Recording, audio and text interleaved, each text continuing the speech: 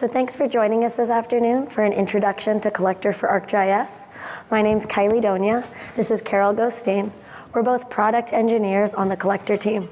So what that means for those of you who don't know is we do pretty much anything other than the production code. So whether it's testing or designing or working on the workflows and helping customers be successful through documentation, those are the kind of roles we fill. So we're excited to look through this material with you guys today. We do ask that if you have questions, please hold them to the end so that we can make sure we have time to get through the material and then give your questions the attention they deserve. We're going to start out today looking at a quick look at what Collector is, a product overview talking about why it's important and why we think it's such a great app. We'll then look at some of the workflows in which Collector is commonly used, and those include some of the things you see here later on the slide. We'll look at capturing assets using Collector. We'll look at how you make a data collection map for use in Collector, and also how you can perform inspections and work offline with the app. We'll look at the high accuracy data collection workflows as well, before giving you a look at what's coming next and what to expect from Collector in the rest of this year.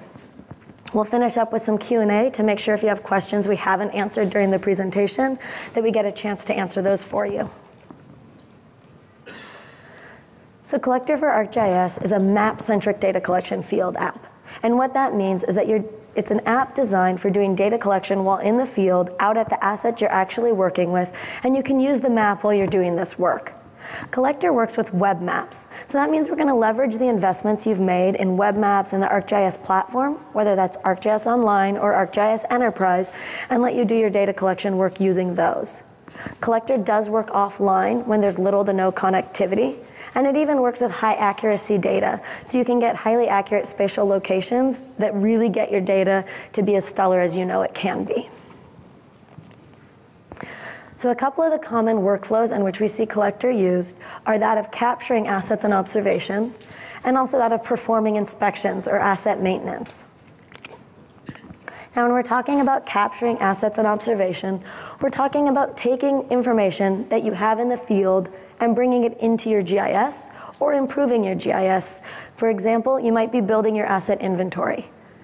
You might have, for example, signposts around your city that you're responsible for, and you want to make sure they're accounted for in your GIS. And it can also be used to ground truth data you already have in your GIS. Perhaps you already know where those signs are, but you're not sure exactly how accurate they are. So you could take Collector with you to the field to make sure that those are actually placed in the correct locations. Another example would be when you're in a park and you're replacing some bulbs in your light poles, you might want to make sure that all those light poles are actually accurate in your GIS and accounted for so that you know the assets that you have. Now when you're doing an asset inventory, as you can see here in the final picture of hydrant collection, you can use a high accuracy receiver, and that's going to improve the accuracy with which you can collect your data. In this case, with the setup he has there, that hydrant that he's collecting will have a position known to about 2 centimeters. Now, who here in the room thinks they'll probably be using Collector in order to capture assets and observation? Okay, quite a number, probably around half. And the other main workflow that we do see in Collector is that of inspections. So this is taking your assets and doing your asset maintenance or your management life cycle with them. There are 2 common ways in which inspections are done. The first of those is to update the asset itself. Perhaps you want to change the fields and make sure it's correct and up to date. But the other one that we often see is needing to maintain historic records. So perhaps you need to know every time that fire hydrant was inspected. And in that case, you can use a related table and related records in order to have all your historic inspections attached to the feature itself. So here again, like I mentioned earlier, you're taking advantage of infrastructure that you already have in place for your GIS. And in this case, your investment you've made in the geodatabase. The geodatabase model that you've created is what you're going to actually take with you to the field. So for example, let's look at hydrants again. You may have your hydrants managed as assets in a feature layer, and then you could have inspections in a one-to-many relationship off of those hydrants. And all of that is supported in Collector and will work for you when you're in the field. So I'm going to turn it over to Carol now to do a demo showing how the app works and letting you actually see Collector, as well as looking at how you can create the maps that are going to support these field workflows. All right, thank you, Kylie. So today I'm going to give you a brief walkthrough of Collector and show you how easy it is to capture your assets. I'll touch on some enhancements that we've made to improve the user experience within the app, and finally show you how you can create a map to use within Collector. All right, so I'm going to switch over to my device. All right, so I'm already signed into Collector, and I have a series of maps here, and I've accessed them for data collection. Now you're probably wondering how I got those maps in there. And in order for a map to show up in Collector, it has to meet 3 requirements. It has to be a web map, has to have 1 or more editable feature layers, and has to be shared with a group. So you need to make sure that the person signed into Collector is a part of the group where you're sharing those maps to. Now today we're going to capture some assets in one of the parks in downtown San Diego. So I'm going to choose this San Diego Parks assessment map. All right, so let's talk a little bit about this map. Now this map is a vector-based map, and what that means to the user is that it renders much quicker. If you can see, as I pan and zoom around this map, the labels show up. The cartography is much crisper here. Now, the other thing that this map we now support in Collector is what we call map rotation. So as you see me turning the map, the labels adjust with the way I'm rotating. And you'll also notice that there's a compass in the top right corner. So if I tap on that compass, it orients me back to north. Now the other nice thing that we've added to the new Collector is this compass support. So say I need to go over here, but I don't really know exactly how to get there. So if I click on this compass tool, it shows me my bearing and distance to that location. All right, so some other ways you can interact with the map is through this tool in the top right corner in the overflow. So you've got here your layers tool, bookmarks, base map, and measure. So if I tap on this layers tool, I can toggle on and off my layers. So if I don't need to see everything, I can turn off only the important ones I need for my collection. So my GIS admin has provided a bookmark in the map that will orient me to the areas I need to do my work. So I'm going to go to my bookmarks here and tap on the waterfront park. So you'll notice I have some features here already on the map, and they're kind of really close to one another. So I may need a better visual verification of what I'm collecting.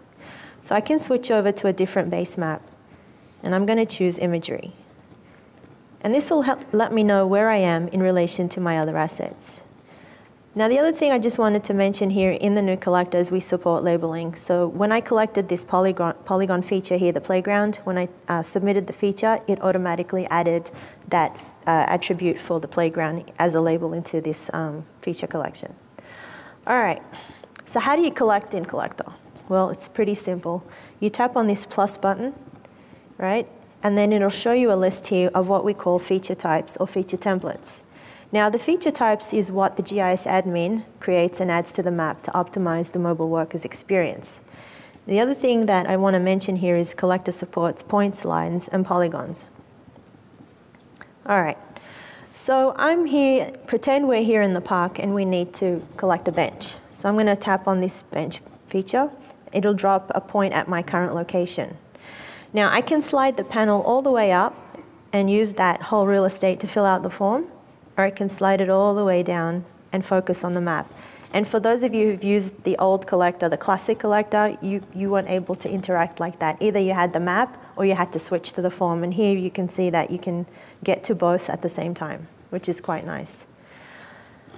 All right, so now we're going to start our collection. So I'm going to put some information into my form. I'm going to say I'm at Waterfront Park, and this is a coded value domain. The condition of the bench needs repair. The inspection date is today's date. And I'm going to put some notes in here.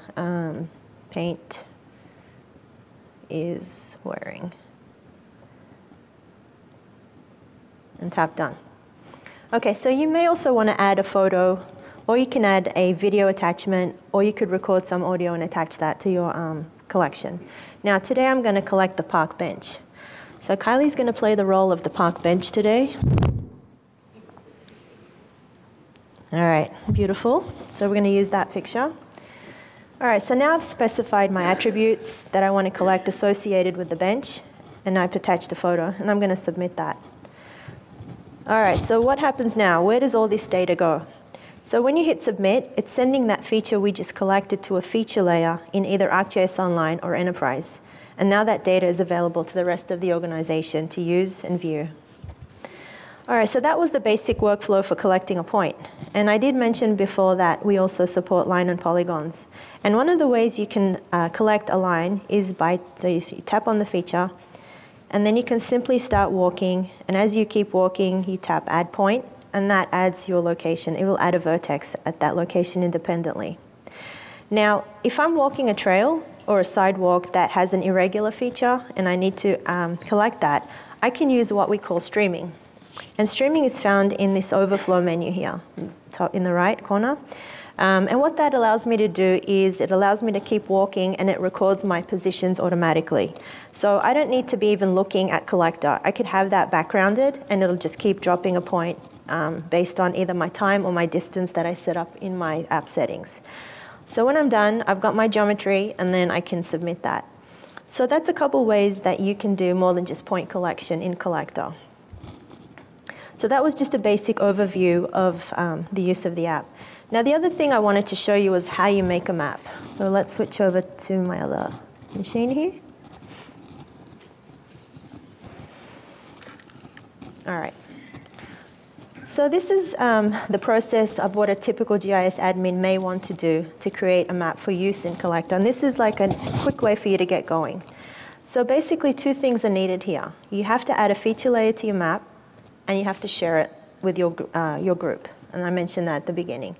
So here I am in ArcGIS Online and I'm going to create a feature layer.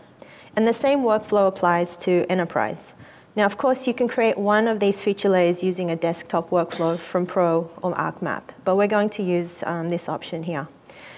All right, so I'm going to select feature layer. And you'll notice here on the left side is we have a wide variety of industries that have pre-configured templates. So depending upon your organization or your industry, hopefully you'll be able to find something here that you can get started with. So I'm going to show you just the most basic template we have here under build layer. So you can create a template with just lines, polys, or all three. And then you can build that and customize it depending upon your project needs. Now, we've just had an earthquake, 2 earthquakes actually last week here in California. And hopefully you weren't here when that happened. But anyway, so we need to create a damage assessment map. So I'm going to go to the public safety container and select the damage assessment template. So you'll notice here it creates my layers. And then for those of you using a high accuracy workflow, you can enable this option here. And if you're capturing using the GPS, this will record all of your GPS metadata that's coming in from the GPS, such as what's your accuracy, what's your fixed type, etc. Okay, so now I'm going to define my extent.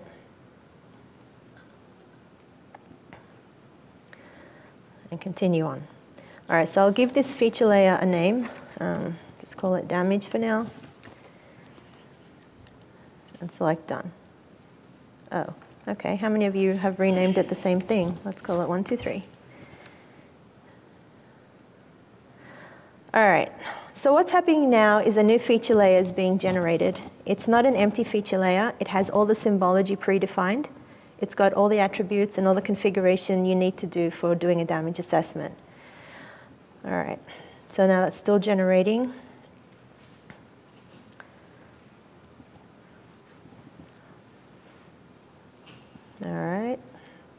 All right, created, cool. All right, so that's our feature layer. So what do I do now? I need to add that to a web map. Okay, so you add that to a new map.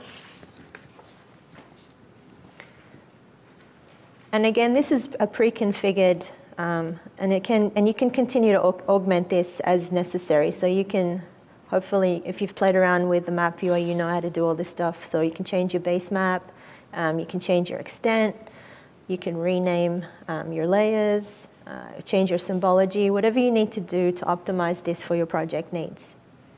So what I need to do now is save this map. So we'll save it.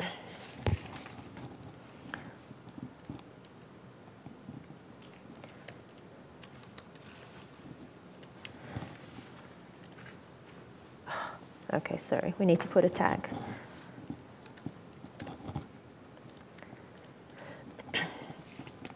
All right, so now it's saved. So the last thing you need to do before you can send this out to your group of people who are going to go out to the field is to share it. And you'll need to share it with a group that your workers are going to be a part of. So I'll share it to this group. and hit done. And then I'll also update the sharing permissions so that they can also access and edit the data. So that's how simple it is to actually create a map and deploy it for use within Collector. Back to you, Kylie.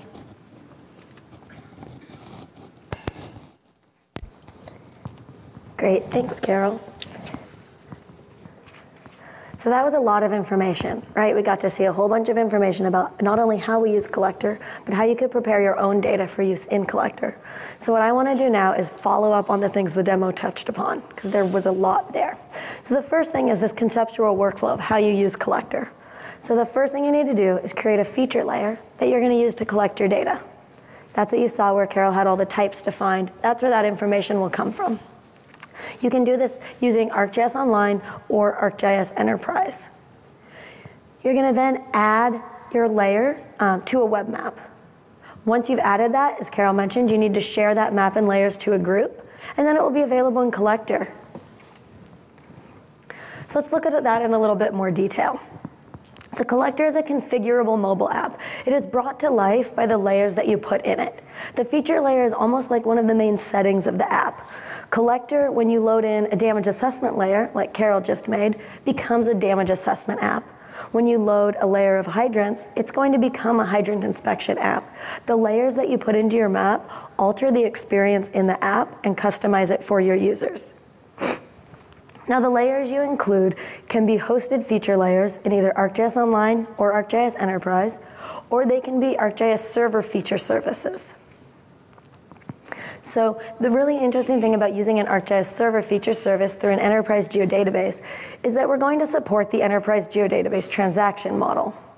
What this means is if you have assets where multiple people might be editing the same thing at the same time, you're going to be able to take advantage of the geodatabase model for versioning to reduce the conflicts that you experience. It's also going to allow you to do reconciling and posting in order to choose which of those edits you want to carry forward and which of those you're going to leave behind.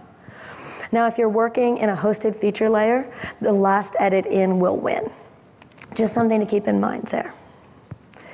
Now, you can use these maps offline as well, and when they're coming from an enterprise geodatabase, a different version is going to be created per user. So that's always going to happen for you behind the scenes. You can create these layers in ArcGIS Pro, and when you're there, you're going to create a new feature class and use the share to share it as a feature layer through either ArcGIS Online or ArcGIS Enterprise.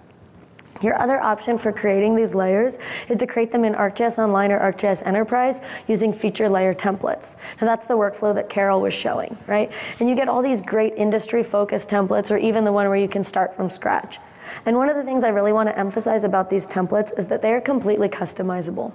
So once you've chosen one, don't think of it as your final template, think of it as your starting template. You can go in and you can add layer or add fields into that layer. You can rename. You can even add coded value domains. We call them lists in there of choices that are going to show up, as you saw in the app, as a pick list where the user doesn't have to type but can choose one of the things that you've put in place. Now also, when you're working with your feature layer, you can set up some properties on it that are going to further configure the experience for your users. We didn't really look at it in the demo, but it's also going to help get Collector to be used on your data the way you want it used. For example, you can configure the editing capabilities that are available. If you don't want users to be able to delete features, don't let them. If you want them to only be able to add a feature and not to change ones that are already there, that's also up to you. In addition, you can set up some operations such as editor tracking, and what that's going to do is going to record who created and who last edited each feature, making use of who they are logged into Collector as. And you can do all of the display things that you've seen in the map viewer before. So again, Collector is working with a web map. And so what that means is when you're authoring that web map, the experience you've used in ArcGIS Online or ArcGIS Enterprise before to create your web maps, those are the things you're going to do to create that map for Collector. Okay, once we have our layer created, we're going to add it to a web map. Carol mentioned this, but we want to make sure you know in order to use your map in Collector to get it to appear, you do need to have at least one editable feature layer. And that makes sense, right? It's Collector, it's for collecting data. If there's nothing editable, you wouldn't need to be using it in this particular app. As part of creating your map, you can also set up some settings on the map. For example, if your users need to be able to search and find particular assets or information in your map, they can do so. And the form that you saw in Collector that Carol was filling out with the attribute information about the bench she was collecting, that's configured by you configuring the pop-up. Form, pop-up, same concept. You configure it, set up what you want included in those fields, and then Collector will honor that work that you've done through the web map. Now, optionally, you can include reference data. For example, if when your field workers go out into the field and they're working in that park, there's other data that you already have about it, you can have that loaded so they can see it. Even if they can't edit it, you can include additional data for them to reference while they do their work. Now, once you have your map ready, you need to share it with your mobile workers via groups. For that map to show up in Collector, it does need to have editable data and be shared with a group. And then you're ready to use your map in Collector, as you saw Carol do. You can go in, open your map, have your layers appear, and you just get to go start collecting. But there's more Collector can do, right? So that's the basic workflow of how to capture data. But some of the time when you're a field worker, you're working somewhere without a good data connection, and you're offline.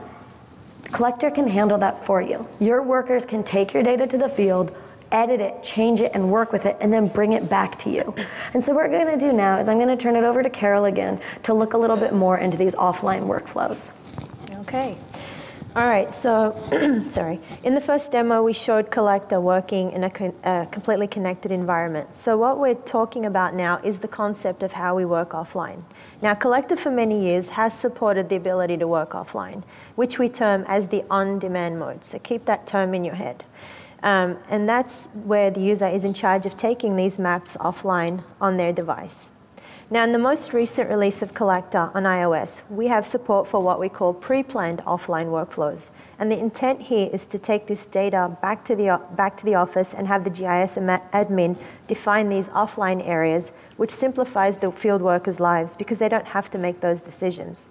So I'm going to walk you through how you configure a pre-planned area, and then how you switch back to Collector and what your field worker would see when they have a pre-planned area shared with them. So here I am in my web map that I'm going to be using to create my pre-planned areas. Now, I'm using ArcGIS Online, and this workflow that we're going to do is also supported in ArcGIS Enterprise 10.7. All right, so there are some prerequisites for taking a map offline. So the first thing is all your feature layers in the web map need to be sync enabled. And the second thing is all your base maps or your tiled services or vector tile or raster tiles need to support export. So remember that. Layers need to be sync enabled and base map has to be export, set it up for export. So if those requirements are met, then you can configure your map for offline use. So I'm going to go to my settings here. And the other area I want you to look at here is under the offline section. So that information that can be exchanged when working in an offline map, there are times when you'll want to review the settings in the advanced options here. And you'll want to review what information you're downloading to your device. So for example, you may only want to allow features but not attachments coming down for like an inspection workflow. Now I'm going to go back to this area here called Manage Areas. And this is where the GIS admin would go to create what we call the pre-planned offline areas.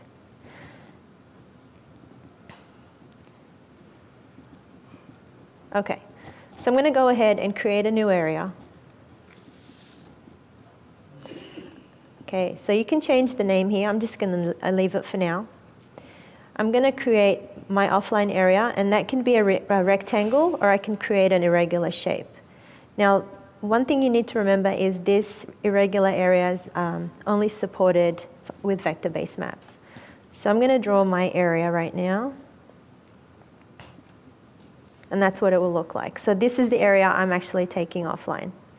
And the second thing I want to do is define my level of detail. And because I'm doing a 100 inspection, I probably should be at street level. All right, and now I'm going to save this.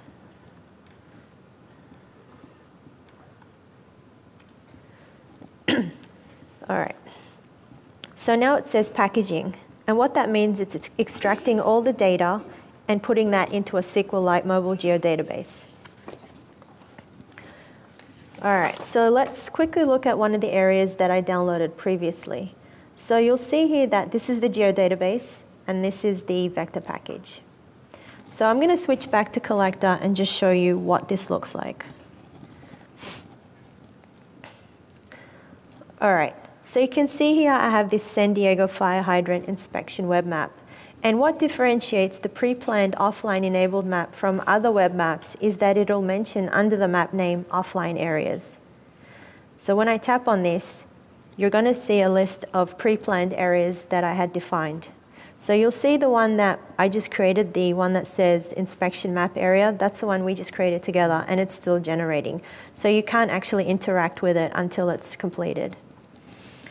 So one of the areas that I have here is this Tuna Harbor Park. So if I want to download it, I just simply have to tap on this icon and it'll start downloading to my device.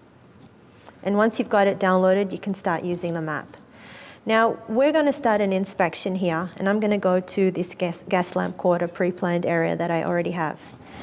So what I'm going to do here now is try to find a hydrant. And I need to find hydrant 527804. And who can figure that one out just by looking at this map? I have no clue. But one cool thing that we have in Collector now is the ability to support the barcode inspection. So hold on a second. So one of the capabilities you can set up in your web map is called feature search. And you can either use that to find a geocoded address, or you can search for key characteristics in the feature. But like I mentioned, I'm going to use a barcode here to find that feature. So I'll tap on the barcode icon and see if we can scan this one successfully.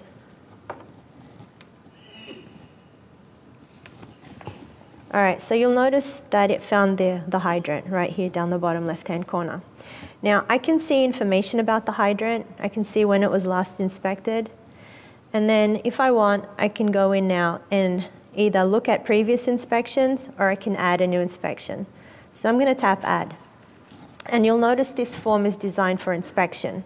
I have some pre-configured values in here. I can say needs paint. I can change pressure. And then I can put some notes. Whoops. And then just hit Submit. So this is a really simple workflow of inspecting, finding features, but what you need to remember is when you've finished your collection and you're offline, when you're back in a connected area, you need to make sure you sync your data back. Otherwise, it's not going to show up. Your people in the back office will not see anything you've done. And I had a lady come to me going, "Why didn't I see my data?" And I said, "Did you sync?" She's like, "Oh, I didn't know I had to do that." So that's one simple thing that you just need to remember to be doing. All right, so to sync, it's simple. So if you see these up and down arrows here that has a little dot, you just tap on that. And that will show you all your local edits. And you can review them before you sync, or you can just tap Sync, and it'll send everything back to the office. However, as a field worker, I may not be thinking about syncing, but more focused on going to my next task.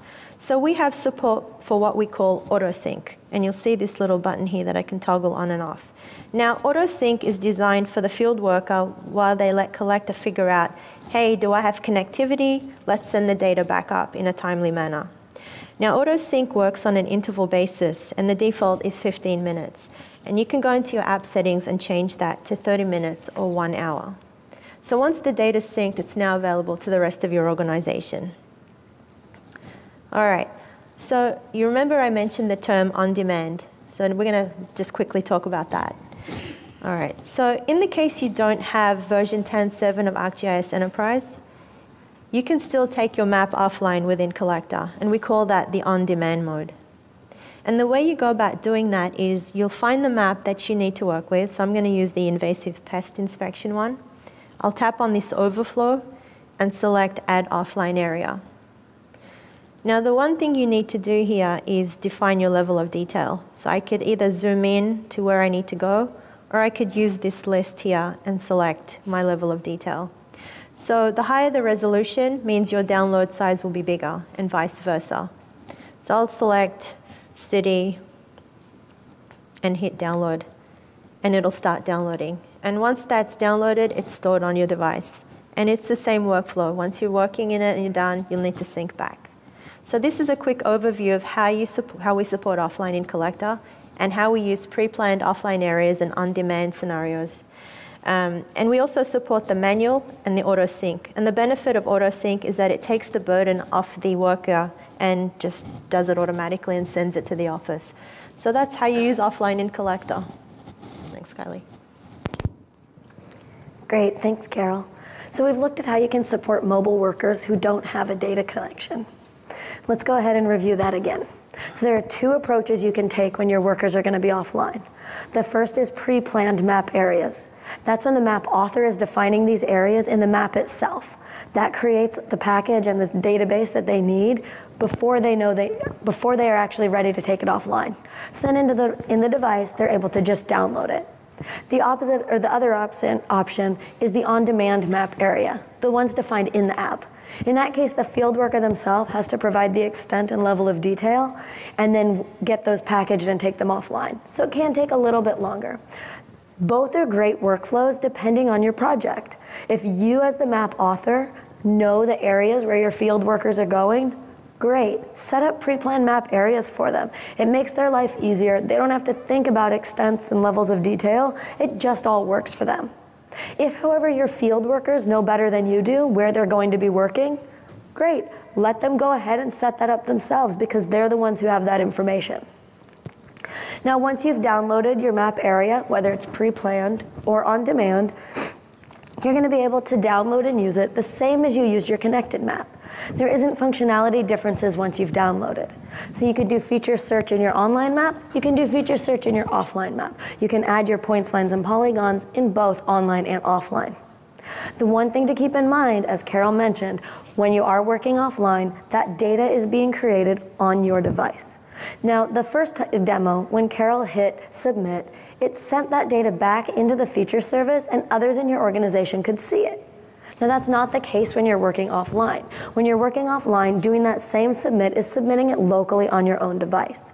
Once you're back with connectivity, when you sync, that's the moment when that data goes back to the feature service and becomes available to others within your organization.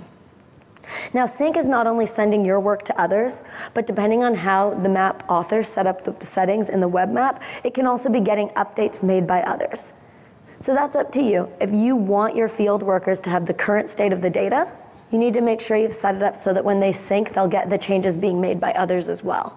And if they only need to know about the work they're doing, that's a step you can save so they don't have to take the time to sync the data from the server onto their device again, but can just continue after sending their own edits. Now, there's another thing we didn't talk about in the demo, and there's a little bit more about the base map. So Carol showed how you have a base map offline and how it worked. But you can also take your base map and copy it directly onto the device. So when you're downloading tiles from ArcGIS Online, there is a limit to how many you can download. It's about 1.5 gigs of data for a lot of our base maps. It's 150,000 tiles, and that may not be what you need. You might have a bigger area or a great base map that you've authored that you want all your field workers using. So you can do that. What you're going to need to do is make a tile package containing that data. That can be a TPK or the newer a TPK or the newer TPKX. You can also use a vector tile package, a VTPK. You can take that content and copy it directly onto the device, and then your users will be able to use it without having to download it over Wi-Fi. And remember, you can optimize this download and the sync based on the settings you're choosing as you're authoring the web map. Now, I do want to reemphasize one last time, there was a tip Carol gave that's a super important one. Field workers are forgetful just like all of us. They want to go do their next thing or go home at the end of the day. If you turn on auto sync, you're going to ensure that the data they've collected throughout their shift isn't on a device in a desk or in their car when they've gone home. It's going to actually get sent back to the server and be available to you as soon as possible. I'm going to change gears a little bit now, and we're going to talk about high accuracy data collection. Now, when I talk about high accuracy data collection, what that really means is defined by your project. It's based on your project requirements. So for example, I'm in the field and I'm going to collect water valves. Have you ever looked under the little water valve covers in the street? I know some of you have, right? They're clustered together. There's not one valve and then 5-10 feet later another valve. There could be 3-4 valves under that one cover. They can be really clustered, and so when you're collecting them, you need centimeter level accuracy or you can't know for sure which valve you're at. So in that case, you'll need a receiver that supports that level of centimeter accuracy. Now, if I need to collect the corners of a building, I don't need them to a centimeter level in most cases. In that scenario, sub-meter may be plenty for my use. And that's a different project accuracy that's required, but that's still high accuracy. You have an accuracy requirement and you need to ensure that your setup is meeting it. Another thing that can affect your accuracy is the environment in which you're doing your data collection. If you're working around tall buildings, or if you're under a dense canopy, it's a lot harder to get a good GPS signal. One thing you can use in order to mitigate some of that is to use a real-time connection service, or RTK corrections. You can connect to that, and what it's going to do is give you back a fixed and better coordinate for collector to actually record. Now, when you're using a high-accuracy GPS device with collector, the first thing you need to do is connect that receiver to collector. Collector then actually connects directly to the data stream coming from that receiver. If you've set up your data, you can have it record the metadata from that receiver with each point that it's collecting. For example, you can store the accuracy, the HDOP, PDOP, all those things that you may want back in the office when you want to go geek out and analyze just how good your data really is. So collector will automatically record those for you, and what you're going to need to do that is, as Carol showed in the templates, there was a checkbox, and that set it up for you. And if you're not using the templates, it's a matter of adding the right fields to your layer. And there are tools in Pro that will help you do that. Now, once you also have your data ready, another thing you'll need to do in collector in some scenarios is to create a location profile. Now, I mentioned using RTK already. So one thing that matters when we're doing GIS is your spatial reference, right? You guys all know that. So when you're using a GPS, it's usually in WGS84. That's just what it is. Many web maps and layers are also in WGS84, but they might not be. RTK, on the other hand, well, at least in the US, is usually in NAD83 in a local zone. And we all know what happens when we have WGS and NAD83 and we're mapping them without paying attention. We're going to get this high accuracy data, maybe it's at 2 centimeter level data, and it's going to be shifted 1.5 meters. What do you think that does to your accuracy? Right? It's gone. You've just taken it and moved it some random amount. So you need to make sure that you use that location profile, because it's going to take the spatial network or the spatial reference of the corrections that you're using, or your map and your layers, and then web map spatial reference, and it's going to apply the appropriate datum transformations that will keep your accuracy as high as it was when you collected it. So that's really important. If you're bothering to do high accuracy data collection, don't let it go to waste because you didn't bother to do the datum transformations correctly. Another thing you can do with high accuracy is you can use GPS averaging in order to get a higher precision. So what that's going to do is when you're collecting a single point, it will take a number of readings for that one point, which is configurable by you. And then it'll do a calculation on those in order to calculate an even better, more precise location for that point and use that. This just gives you a quick look now at what some of the user experience is when you're doing this accuracy work. Now, we call it the high accuracy user experience, but if we're being honest, it's the same as if you're using the device as GPS, but it just becomes a little bit more important when you're in high accuracy. For example, in the GPS details on the far side there, you can see that in this case, the fixed type is using RTK, and you can get that information right there. Now, the first question we usually get after we talk about high accuracy in collector is the question of, what receiver should I buy? Right? There are a lot of them out there. They have different price points. They have different accuracies that they can meet. And so the next thing I say when I'm given that question is, well, what are your project requirements? What's your budget? What accuracy do you need? We are not experts in those receivers. We know how they work with our product. But one of the great things about being at this conference is there are a bunch of vendors downstairs who know all of those receivers way better than I ever will. And go talk to them. Our doc will list the ones that we support because on iOS it is a finite list, but on Android and Windows it's a little bit more open and there are a little bit more choices. Go talk to the vendors, find out what they have to offer and how it meets the requirements you have. All right, so what's next for Collector? You may have noticed that Carol said in the new Collector or in Collector Classic. That's because currently on iOS, if you go to the App Store, there are 2 Collector apps in the store. One of those is called Collector. That's our new generation app. That's what Carol was showing today. The other one is called Collector Classic, and that's going to show the UI that we previously had in the app, as well as all the limitations with that UI. So last month, we released a version of the new Collector, 19.10, that got these 2 apps to parity. So anything you could do in Collector Classic, you can now do in Collector as well. However, they're both going to live side by side in the store for now, and I'll get into why in just a minute. That's our story on iOS. On Android, things are a little bit different. There's only one app in the store, and it's called Collector. But that is what on iOS is called Collector Classic.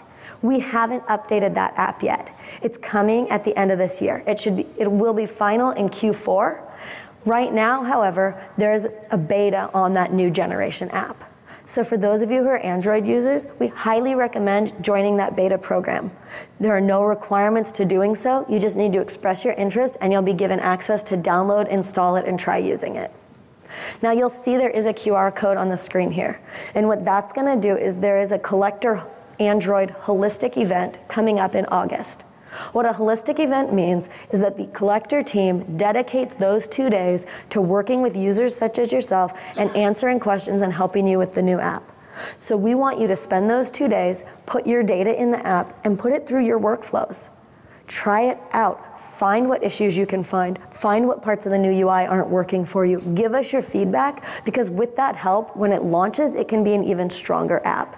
So if you have any interest in Android, please go ahead and scan that or come by at the showcase. We can get you set up, and that's for a 2-day holistic event that'll be happening in August. Now, what's really cool about this new version of Collector is it's going to bring a bunch of stuff you saw in Carol's demos to Android as well. For example, labeling, vector-based maps, a new Collect experience she talked about with that panel that moved up and down, those pre-planned offline areas that let you as the map author take some of the work off of your field workers. Those things are all coming in that. All right, I just want to touch upon some of these sessions. Now, some of them have already passed. Have all of them already passed? I should have looked closer. All right, they might have all already passed at this point. But there were some Collector sessions, and the good news is sessions at this conference are recorded. So you can get access to those recordings, and you can watch these sessions still. For example, if when Carol gave the tips on authoring the map for Collector, that was the part that really resonated with you, that was the part you found yourself taking the most notes, there are some sessions on authoring maps, one on for the field, and one specific to offline work. Check those out. In addition, if you thought that idea of using it relationships to inspection workflows was really cool, there's sessions for that. Check them out, learn about that, or come by the showcase downstairs and talk with us about it. I've also included some links on here to some more product information and resources, as well as some ArcGIS Learn lessons, just ways that you can learn more about the app. So you've gotten an introduction today, but if you go into those, it'll take you through it hands-on, let you try the app, as well as make your own map and guide you through that process so you can see how it will work for you. And the final item on here, something I'm particularly a bit proud of, is we've made a great video recently that talks about high accuracy data in Collector and the value of it. It's also a high-level overview, but it might give you some more insight into how that might apply to the projects that you're working on. And it's only a couple minutes long. So if you think high accuracy is something that you may make use of, that's another great thing to check out.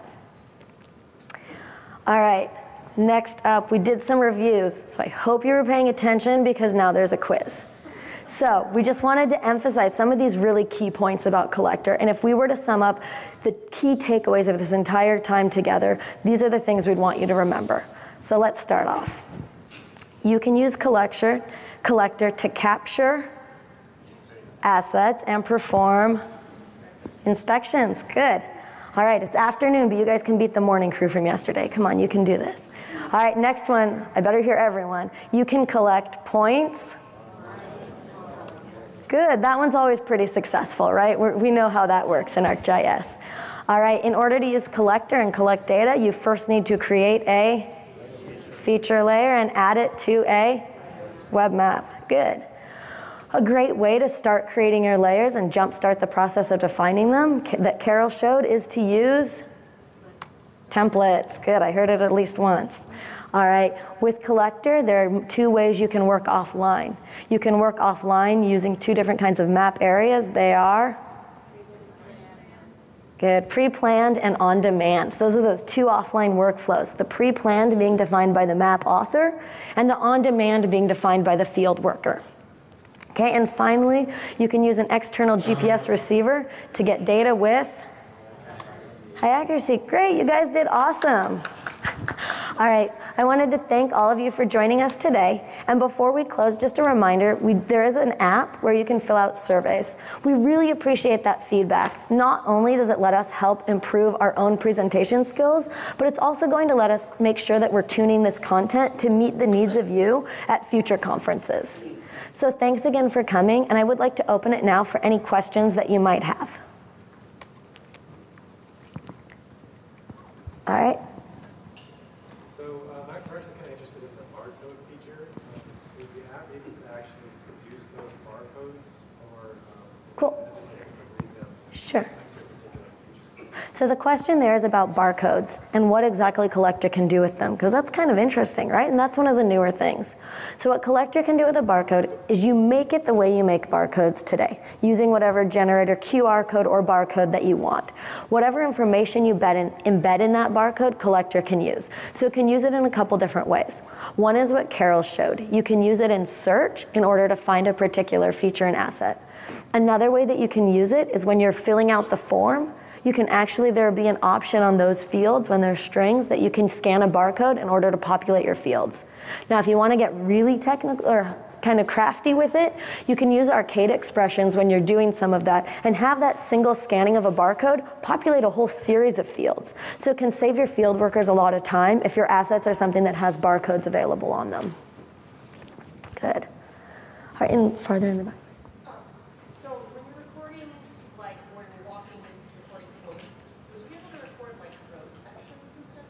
Sorry, say that one more time. Sorry, my voice is going too.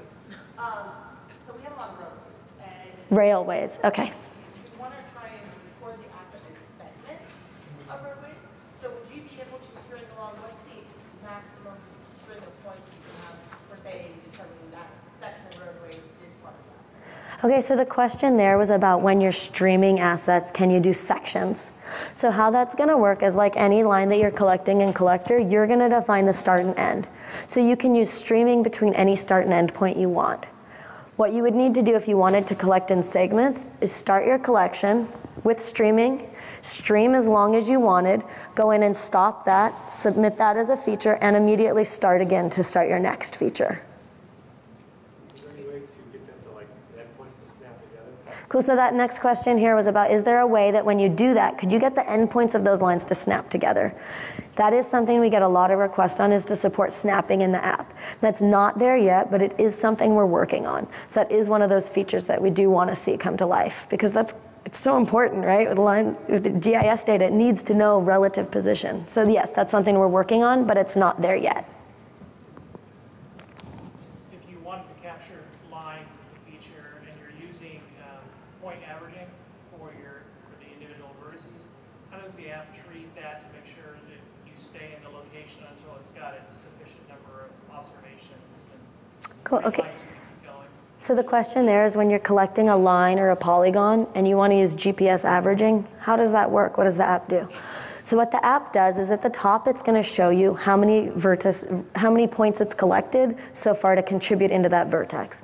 We're not going to control or force you to stay in place. If you want bad accuracy in your data or bad precision, you can walk around while it's doing that averaging. That's on you, but it does let you know, I'm on number 5 of 10 or wherever I'm at. And once it completes, that's when it's going to give you a final point. So works the same with points, it's just a single one and then you're ready to submit, and with a line or polygon it'll do that on the vertices. And just to add, is my mic still on? Just to add, you can actually define how many points you want it to drop before it averages everything. Just to make sure you guys could hear that, Kara was also adding that when you do GPS averaging, you get to define how many points are required to be captured and averaged into that final vertex.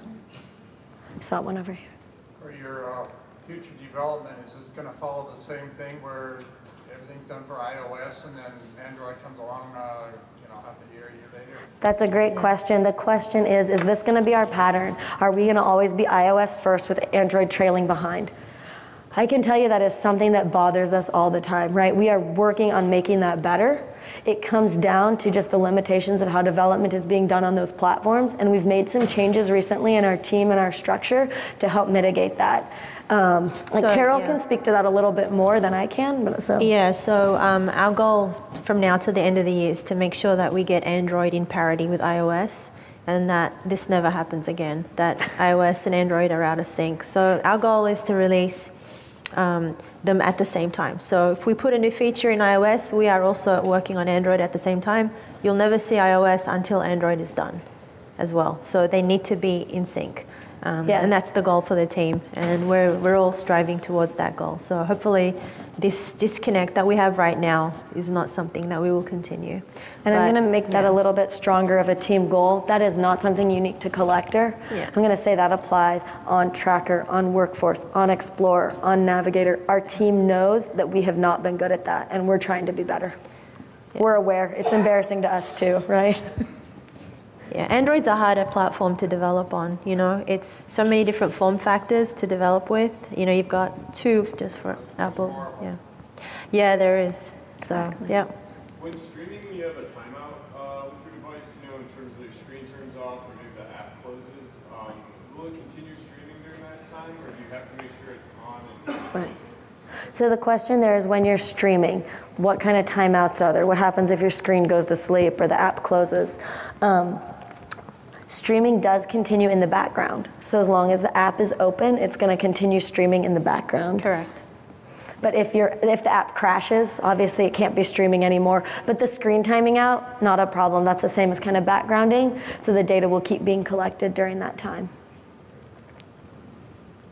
Any more questions?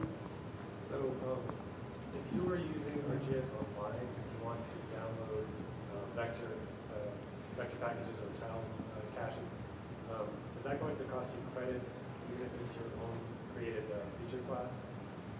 Okay, so the question there was about when you're using ArcGIS online and you want to download a vector tile package, how that works on credits. I'm the wrong person to ask on that.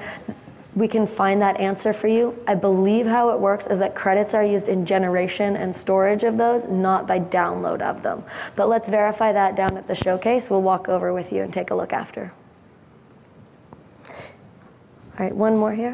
What's the workflow or methodology for removing those offline map packages that are stored on your device? Okay, so the question there was, once you have offline map areas, how do you remove them on the device? Do you want to go ahead and show that, Carol?